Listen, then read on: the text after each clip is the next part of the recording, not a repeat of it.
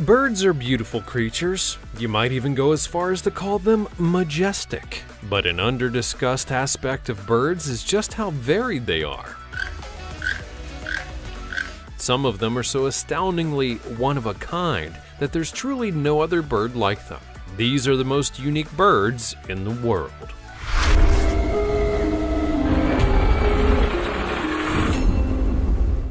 Number 20. The potu bird. The potu bird is, without a doubt, one of the strangest and most unique birds in the animal kingdom. That is, if you can spot them. Their feathers and general physique, for that matter, are incredibly well suited to camouflage themselves in the wild. Potus come in a variety of shapes and sizes, and are the masters of disguise since they're only active at night and sleep during the day. Their plumage, like that of most other nocturnal birds, functions as camouflage, making them seem like a piece of a tree or even a broken-off stump. The common potu bird whistles a sorrowful succession of notes that descend in pitch, while the great potu bird makes a deep guttural sound and loud squawks.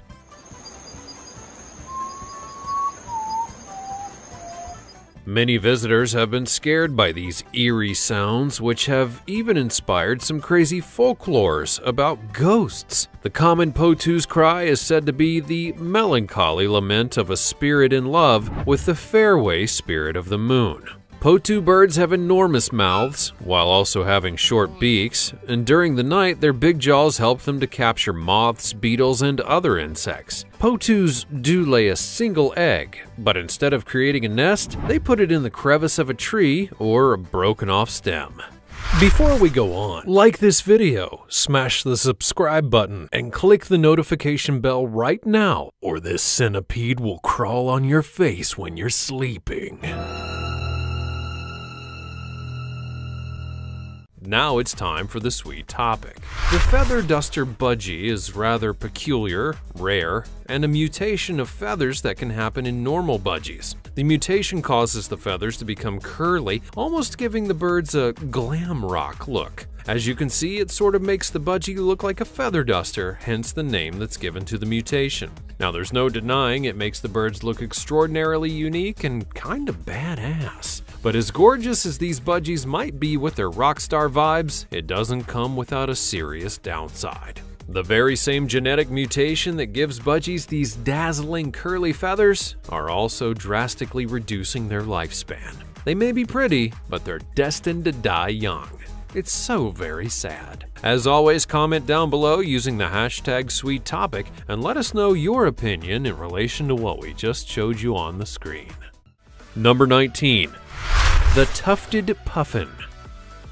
Puffins in general are a very strange and unique bird. Just look at the name. These fairly small birds are black seabirds with a stocky build and a large head. Adults are mostly black with the exception of a white face and a long golden plume that curls over the back of their head and neck. The bill is big and reddish-orange, with a vivid orange-yellow plate across the base of the bill. The tufted puffin is mostly found in the North Pacific, inhabiting open seas, islands, and cliffs along the shoreline. When breeding, it has a bigger head than other puffin species and is easily distinguished by its strong white face mask and golden head plumes, which are particularly noticeable during the mating season. It is possible for the tufted puffin to catch and keep a large number of tiny fish in its beak, often 5 to 20 fish at a time, in order to bring them to the babies in the nest. Adults consume their own food while still submerged in the water, and the first tufted puffin was discovered in Alaska and was at least 6 years old, which made it the oldest living puffin of all time. That's not as old as I would have thought these birds could live. Oh, those poor little puffers. Number 18. Hoatzins. Now, all I can say is wow. This next bird really looks like something from a time lost or a prehistoric age. You know, something that would have roamed with dinosaurs and cavemen. What is the name of this super colorful and wonderful bird, you may ask? Well, it's none other than the Hoatzin. The Haseeen's a rather petite bird of size and boasts a turquoise and orange-haired appearance, and these colorful buddies are a neotropical bird, living in the Amazon basin along slow-moving rivers and lakes. Because Haseeen's have such a distinct appearance, make such loud calls, and often live in social groups, it's not all that surprising that they're frequently found in their habitat and tend to make themselves a pretty easy target for prey. Here's a pretty crazy fact about the Haseeen. They share a very strange similarity with cows. Haseens digest their food using bacterial fermentation, just like cows, goats, and sheep. The Haseeen is the only bird in the world that has stomach compartments situated deep in the belly rather than in the rest of the digestive tract. Because the bird's diet consists almost entirely of leaves, which feed to the crop where bacterial fermentation takes place, the process is actually started by the crop itself. One of the drawbacks, though, of this bacteria, well, it can smell really awful. The Haseeen is sometimes referred to as the stink bird because of the foul-smelling bacteria that they emit. Number 17. The Kakapoo. Now, speaking of stinky, another rather unusual bird is the kakapoo, which is a large nocturnal flightless lek-breeding parrot. And this flightless bird has a cute owl-like face belonging to the Katinga ecosystem in New Zealand. The adult kakapoo is a deep green with yellow and black, while the baby's more of a yellowish color. All of this to say, these little parrots are actually pretty adorable. The male's deep booming and squawky calls summon mates to leks, where males engage in mating. In fact, both males and females make a high-pitched, shrill cry, and there are many other birds that could be confused with the kakapoo, yet their nocturnal habits really differentiate them from any possible confusion. Since there are only a few managed breeding sites in the area, the chances of a kakapoo being misidentified are extremely low. The kakapoo is also considered to be a critically endangered species and is currently the focus of some fairly large conservation projects. Before humans arrived, New Zealand's forests were home to an abundance of bird species. However, due to overhunting and other predators, the number of bird species diminished to around only 50 by the mid-1990s. So why don't we all pitch in and not hunt down the kakapoo? Number 16. Keel-billed toucan. Now, this is probably one of the more famous birds on the list, the keel-billed toucan. But why? Well, just look at that bill. It's super gigantic. Keel-billed toucans are, in fact, known for their massive bills, which give them a bit of a clumsy appearance at first glance. The bills are nearly twice the size of the rest of the body, with their body having a bright yellow throat and cheeks, vibrant red feathers under their tails, and a yellow-green face. The bill may appear to be bulky thanks to it being made of protein, but it's actually light because of the bird's hollowed-out bones. A bigger problem for the toucan, though, is its wings. Though the bones are hollow, the bird still has a hard time supporting itself from time to time because of how large the wings actually are. Tropical and subtropical rainforests from southern Mexico to Venezuela and Colombia provide the habitat for these birds, and the toucan is also crepuscular, which means that it's active during dawn and dusk. So what I'm really basically trying to say is that this is definitely a party bird, always ready for those crazy toucan dance soirees. Number 15. Ribbon-tailed astrapia. Such a fitting name for a bird that has such a fabulous tail. It really does look like a little ribbon, doesn't it? The ribbon-tailed astrapia is found in the forests of the Central Highlands in Papua New Guinea, which also serves as its breeding grounds. This colorful bird of paradise has a long, thin, and ribbon-like tail that is much larger than its body, with a total height of the bird being 32 centimeters long, including the tail. Adult males have an iridescent olive green and bronze plumage. Their long tails, when they're just hanging out on a branch, can sometimes perk up and come up behind their head. Though the males between the ages of 15 and 20 do have missing white-tail feathers, the female has a brown body and head with iridescent feathers, and because of their looks, they can sometimes be mistaken for the nightingale. And also, just like the nightingale, the male Astrapia bird is polygamous. The name Astrapia was picked in order to commemorate the great naturalist and explorer of New Guinea, Fred Shaw Mayer. He was believed to have discovered the bird in 1938 and gave it the scientific name for the ribbon-tailed peacock. The ribbon-tailed Astrapia is listed as vulnerable because of its habitat loss and overhunting, because, you know, everyone wants those beautiful feathers. As of now, the bird is officially categorized as extinct in the wild. Number 14. The quetzal.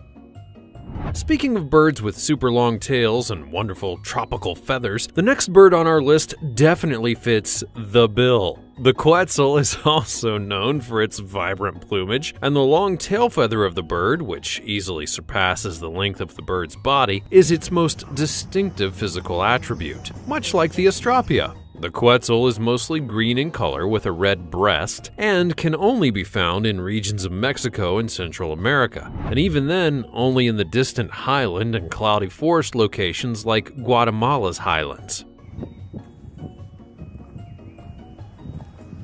The quetzal, which is a member of the trogon family, is a national bird of Guatemala and is the country's main symbol. Now, it may be seen on the country's flag along with its coat of arms, as well as providing its name to the country's national currency, among other places, and not only does it symbolize independence in the ancient Mayan world, but they're also considered to be one of the Mayans' spirit guides, known as nahuals. Given that quetzals often nest more than 200 feet above ground and that they're mostly green in color, they're not really often the most obvious birds to detect in a forest setting. They're also listed as near threatened on the IUCN Red List, which is due to the loss of their natural habitat.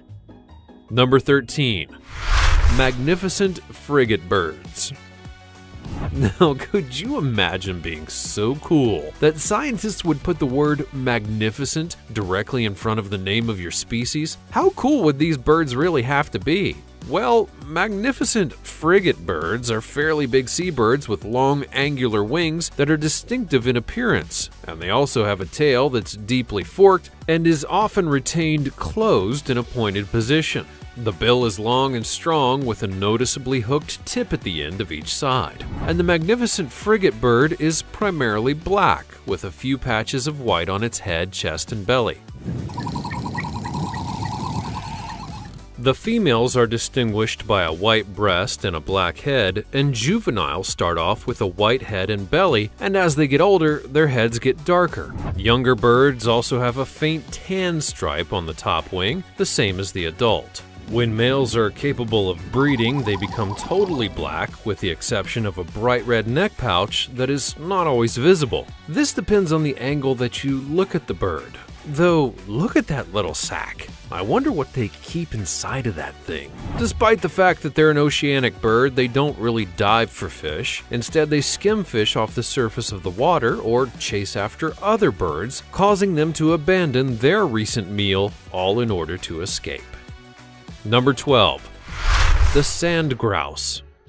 SpongeBob SquarePants? More like sand grouse sponge feathers. The bird called the sand grouse is seriously able to transport water back to the nest by carrying it inside of its feathers, all so that it can rehydrate its little chickies. It seems to be impossible, and for decades, experts believed it to be a hoax that was created by the media. However, this is actually not the case. The male flies up to 20 kilometers to a small watering hole in the chill of the desert morning, wades into the water up to his belly, and then gathers it by the process of rocking. The bird fills up by shifting its body from side to side and vigorously shaking its belly feathers in the water, and this process can take up to 15 minutes. A sand grouse is capable of absorbing and transporting 25 milliliters of fluids, and this is because of its coiled, hair-like extensions on the feathers of its belly. That's a little more than 2 tablespoons.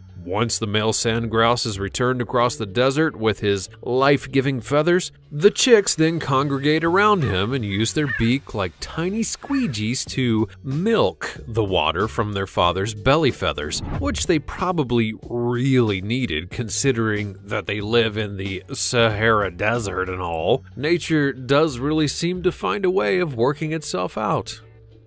Number 11. The marabou stork.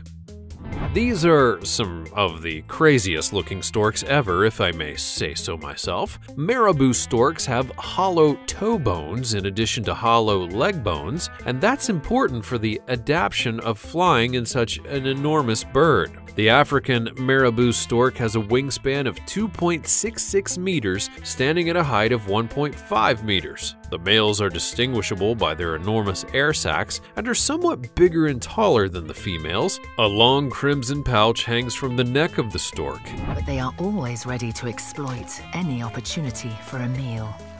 And during courting rituals, this pouch is employed to impress the ladies. During the breeding season, the bare 18-inch inflated pink sac stands out even more, working as a sort of resonator, connecting directly to the left nostril and enabling the bird to generate a guttural croaking sound. The marabou stork is normally quiet. However, if it does feel threatened, it's going to make a beak clacking sound, which is actually pretty terrifying. But what does the marabou stork eat? Well, the same thing as vultures, actually. Everyone else's leftovers. Although it may not seem so nice to humans, marabou's behavior is very important to the ecology in which they live. By picking at corpses and decaying garbage, the stork aids in the prevention of infection transmission of diseases. They're scavengers that devour anything from termites to flamingos, along with tiny birds and animals, as well as human garbage and dead elephants. Ew.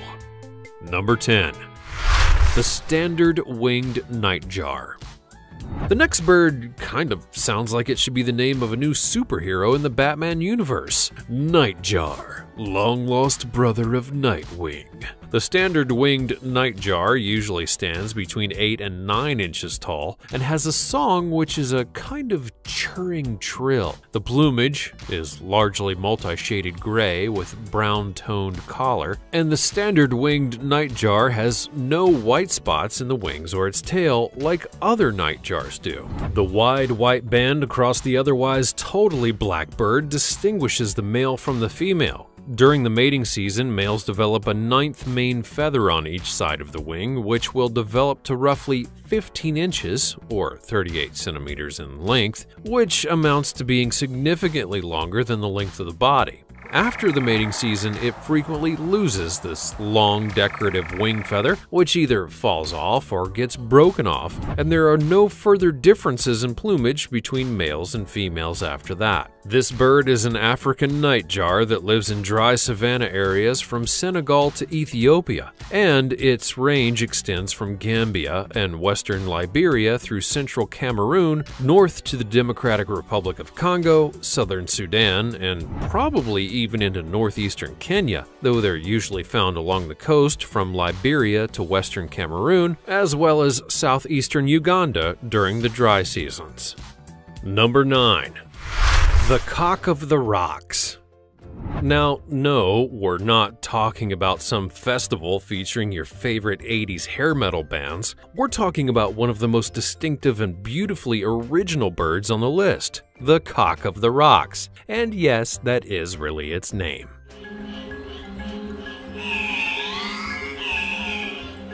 Not only is its name wholly original, but their entire physique is amazing as well. Apart from being one of the most recognizable birds in the world, this Andean condor is a bird that's substantially bigger and chunkier than any thrush. Males utter pig-like squeals and hop and dance for females at dawn around a different display site in the cloudy forests at medium altitudes where they're most commonly seen, occasionally encountered in other parts of the forest, particularly around fruiting trees. Males may be either bright red or orange in color, with black wings and large silver tertials, along with orange legs and a puffy rounded crown. Females, on the other hand, may be either bright crimson or orange in color. Nests are built along boulders or cliff walls, and out of all birds, there's only one other species that's even comparable to the cock of the rock, even though there's no overlap in their ranges. All that's to say that this Andean condor truly is one of a kind. Number 8. The hooded pitahui. Now, I think we've all heard of poisonous snakes, spiders, and even frogs, but have you ever heard of a poisonous bird? Well then, let me introduce you to the hooded pitahui,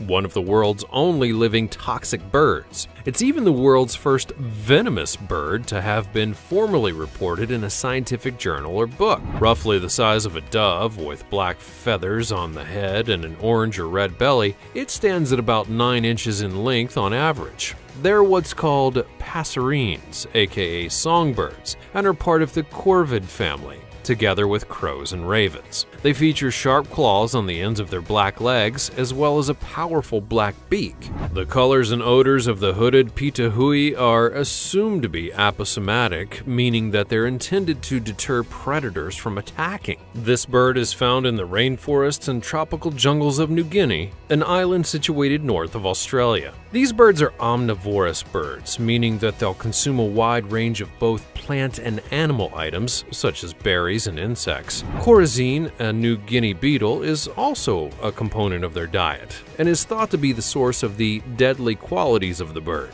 So, if by some crazy chance you do see this bird in the wild, run away as fast as you can. Number 7. The three-wattled bellbird.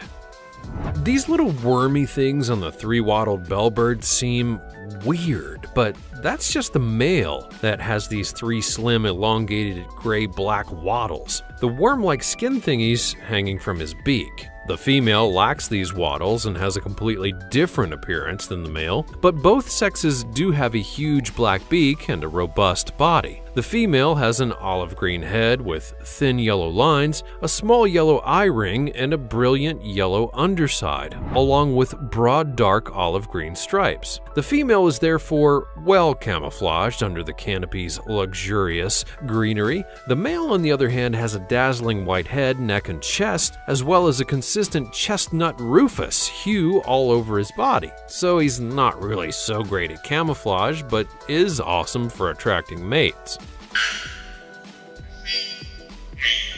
This bird may be found between eastern Honduras and western Panama in the intermediate to upper forest levels of the lowlands, all the way to elevations of 900 to 3,000 meters or above. Outside of the mating season, it's frequently found at lower altitudes in the woodlands where this bellbird hangs out, and has an unpleasantly strange bonk that's often heard. This is actually the mating call of the bird. Because the bellbird sings among the topmost branches of the canopy, its well-projected cry may be heard up to half a kilometer.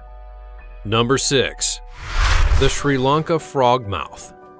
The Sri Lanka frogmouth resides in the western Ghats of South India and Sri Lanka, and is a tiny nocturnal bird with a length of around 22 centimeters. These birds are sexually dimorphic, meaning that each sex has its own feather colors, with males being a light gray-brown and females being chestnut. The males also have a speckled crown and narrow barring. Their eyes are surrounded by short, stiff bristles, while the bill is broad and hooked in the middle. The eyes are forward-facing, and the nose is slit-like. Frogmouth species in deep tropical woods, evergreen woods, and bamboo thickets sleep in trees and might actually be found in plantations from time to time. Insects, beetles, and moths make up what these nocturnal birds eat, while moss, down feathers, lichens, and bark are used to construct the nest. A single egg is deposited, and both parents incubate it in turn. Finally, there's some co-parenting in the animal world. Number 5. The King of Saxony.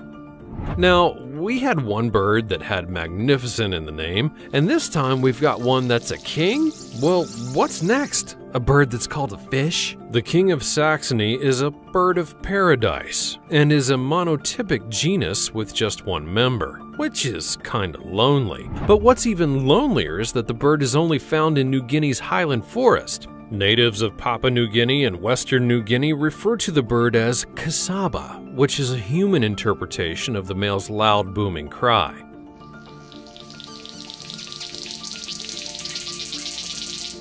The adult king of Saxony bird of paradise is around 22 centimeters in length, having a dark brown iris, a black beak, brownish-gray legs, and an aqua-green beak. They also have two 50-centimeter-long scalloped enamel blue eyebrows, which may be erected at the bird's whim, and used to attract the ladies, of course. The unadorned female has banded underparts and is grayish-brown in color. Fruits, berries, and arthropods make up the majority of their diet. Number 4. The helmeted hornbill. The hornbill is a huge bird that belongs to the hornbill family that calls the Malay Peninsula, Sumatra, and Borneo its home. It's a sedentary bird, unlike many fruit-eating hornbills, and couples maintain a territory. Males actually struggle over territory by ramming each other with their beaks. So, they're lazy and they're violent? It's kinda starting to seem like these birds are really likable. Except for the belly and their legs, which are blackish, and the tail, which is white with a black band towards the tip, the helmeted hornbill has largely blackish plumage. The tail itself can be quite lengthy, and the two center tail feathers are substantially longer than the rest, reaching up to 1 meter in length, which gives the bird a maximum length of 160 centimeters. This makes it the longest amongst all hornbills. Females have a blue throat patch, while males have a red one. The large display of growth on the bill's upper mandible extends from the bill's base halfway to the tip, where it then suddenly stops. This and the bill are yellow. The preen gland's red secretion covers the sides and the top of the growth, as well as the base of the bill, although the front end of the growth and the distal half of the bill are often just left yellow. Number 3.